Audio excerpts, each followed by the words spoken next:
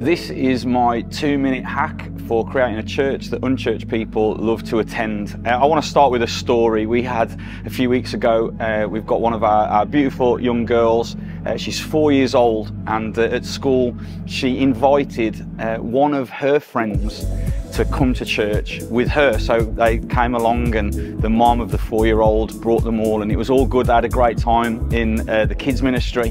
What was beautiful though was the week after, this little girl brought her friend again, but this friend brought her mom with her, and she came into the service, had a great time, and said yes to Jesus in that service. And so we saw this ripple effect happen, which began with a 4-year-old little girl. And my hack really is making sure that we give priority to that next generation, those young kids, making sure our kids' work, your kids' work, is engaging, is stimulating, is inspiring, and helps them as young kids know Jesus and follow Jesus and bring their friends and their parents with them.